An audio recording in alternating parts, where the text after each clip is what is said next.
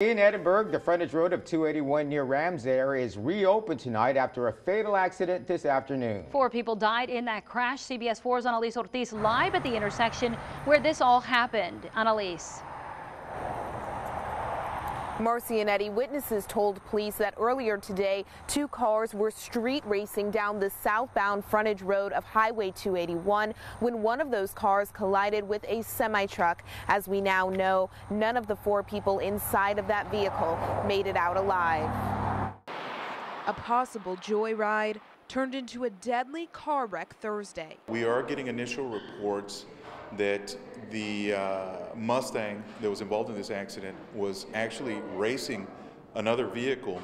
4 people who have not been identified were killed when the Mustang they were traveling in slammed into the back of this semi. The car they were supposedly racing took off. If anybody has any information on the other vehicle that was involved, which was a non-contact vehicle, described only as a light-colored Ford Mustang as well, we're asking they contact the police department. Lieutenant Oscar Trevino says street racing is something the Edinburgh Police Department has been trying to stop within their city. The problem that we're having today is that a lot of people, especially the younger generation, is being influenced by movies. They see shows, illegal racing, they see movies like Fast and Furious.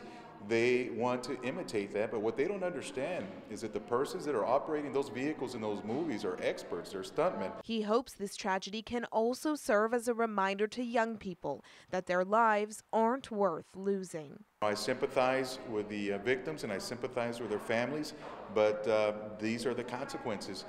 The identities of those 4 victims are expected to be released tomorrow morning. As for the semi-truck driver, he was not seriously injured. Live in Edinburgh, Annalise Ortiz, CBS 4 News and ValleyCentral.com.